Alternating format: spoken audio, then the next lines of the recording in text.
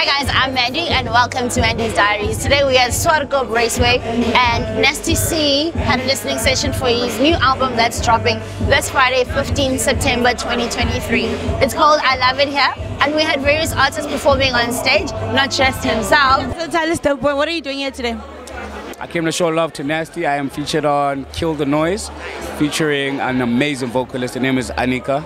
I hope I'm saying that the right way. I only heard the song when we worked on it, actually. So, yeah, it was the first time I heard her, and he was just like, yo, I found the song for us. So I came to hear it here with you guys. Yeah. But it's beautiful to see so many artists that turned out today to come and support the young man. Shout out to you, Nasty C. I'm also featured on Nasty's album, I Love It Here. Song is called Hard Choice and it's a banger. Plenty more.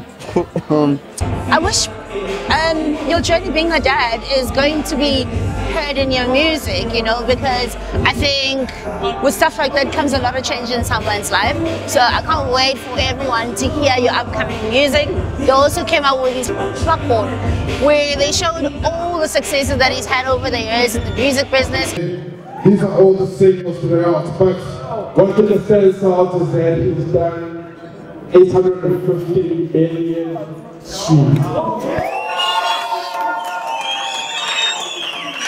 So come Friday, we're going to bring you. Thank you.